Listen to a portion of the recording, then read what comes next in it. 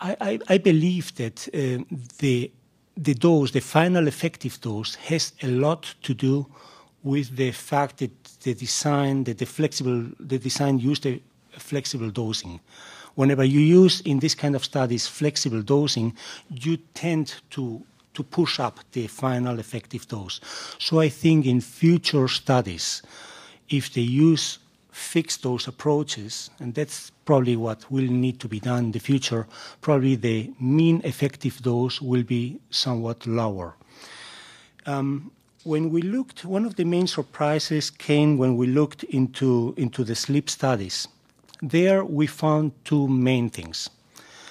First of all, as I said, we had seen through the rating scales that there was an improvement in sensory symptoms.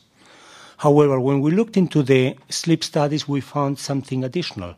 Pregabalin not only influenced the sensory symptoms of restless legs, but it improved also the motor symptoms, which was something more of higher interest, because you would assume, being a drug that influences, that is being used for neuropathic pain, that the effects of pregabalin could be mainly on the sensory system. No, not only that, they were also effective on the motor symptoms.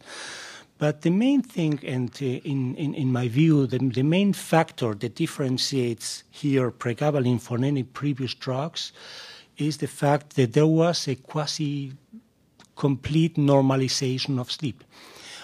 When you use dopaminergics to treat restless legs, the most you achieve, and that can be seen on any other drugs, the most you will achieve will be an improvement of periodic leg movements, of the motor dysfunction, but you won't be able to normalize sleep architecture.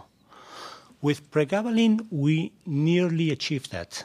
There was an increase in slow-wave sleep.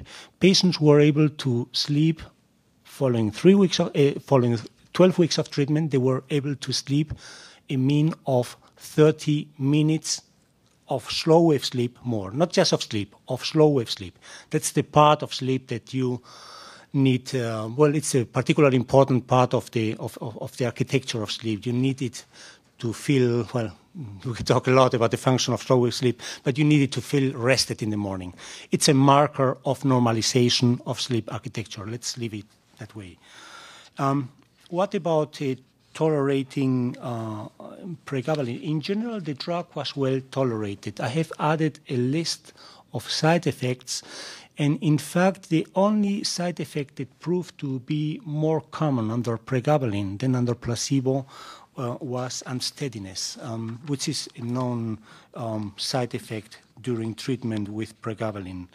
So taken together, what you can say here is that the drug is effective to treat both sensory and motor symptoms of restless legs, that the drug is particularly good at leading to remission, as a big percentage of patients are able to achieve remission under this drug, that the drug is particularly effective at normalizing sleep, but this is something that will have to be seen in the future, but that's my guess, that the drug will do better on the long term than dopaminergics. This is nothing that we investigated because the study was just a 12-week